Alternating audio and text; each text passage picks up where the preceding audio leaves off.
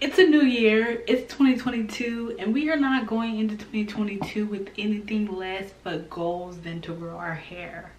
I'm on a new journey to a waist length and I want to take you along with me. Hey y'all, welcome back to Rock Natural. It's your beauty expert, weekly beauty reporter here. First things first, we're going into 2022 with new hair goals, getting rid of any myths, and doing what we gotta do to reach our hair goal. So if you're watching this video and you are if you have a hair goal, be sure to leave a comment down below and let us know what the hair goal is, and we can grow on this journey together. All right, let's go ahead and get right into the video.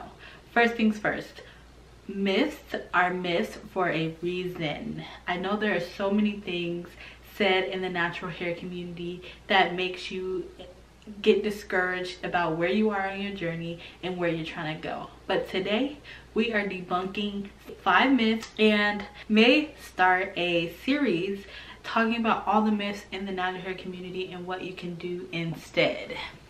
The first myth I want to start with is black hair, natural hair, curly hair cannot grow long. Myth.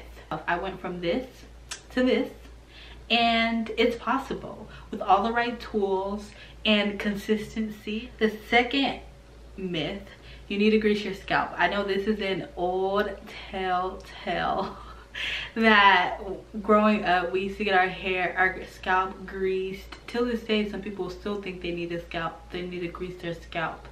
So your scalp naturally produces sebum, so it's naturally oily. But sometimes it does take a little bit more to ignite the oil if there's buildup on it or if it's on the drier side. Myth number 3, you can repair damaged hair with the right products. Let me tell you something. I have been a victim of this myth. There's so many products out there that'll say like repair, cuticle repair, etc., split end repair.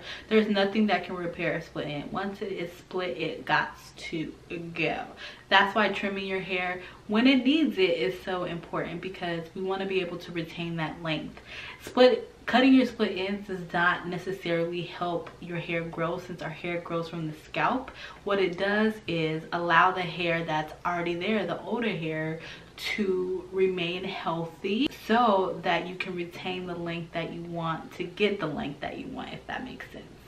So if your ends are split, they gotta go, honey. There's no use in holding on to them. They're just gonna go higher up your hair strand and also take product away from the strands that are thriving. Using heat on your hair is bad for natural hair. If you're using heat every single day, yes, that is true. If you're using heat once a month, girl, use heat once a month. Or not once a month.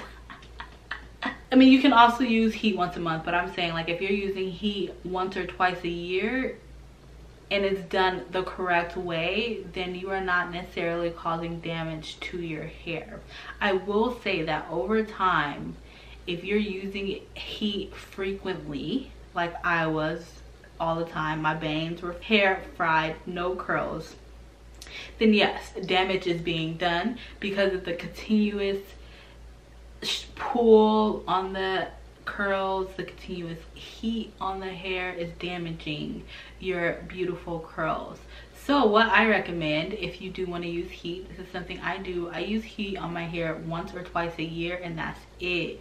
So when I say heat, I mean blow drying, flat ironing, and sometimes I don't even flat iron. Like in 2021, I think I blew out my hair maybe twice, but I didn't go as far as straightening my full head. I will say there were some times where I was straightening my bangs or little pieces, but that was to the extent, and I was not doing it for my whole head. The one thing I will say I am a victim of is I will damage my bangs. Like, I will damage them because I can cut them off and grow them back, period. But that's not encouraged.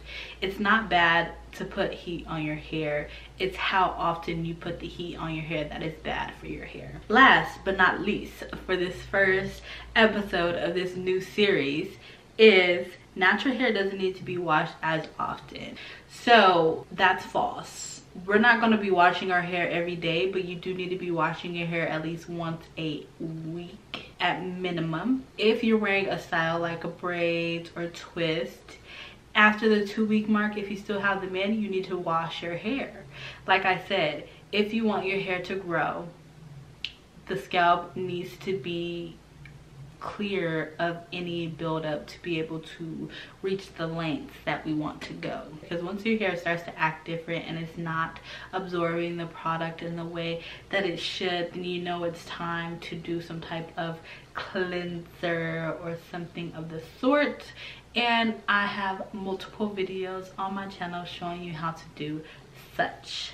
Be sure to follow me over on Instagram because I am transforming into a straight natural hair coach online, and I'm going to be providing tons of free resources as well as paid resources for you to reach your hair goals.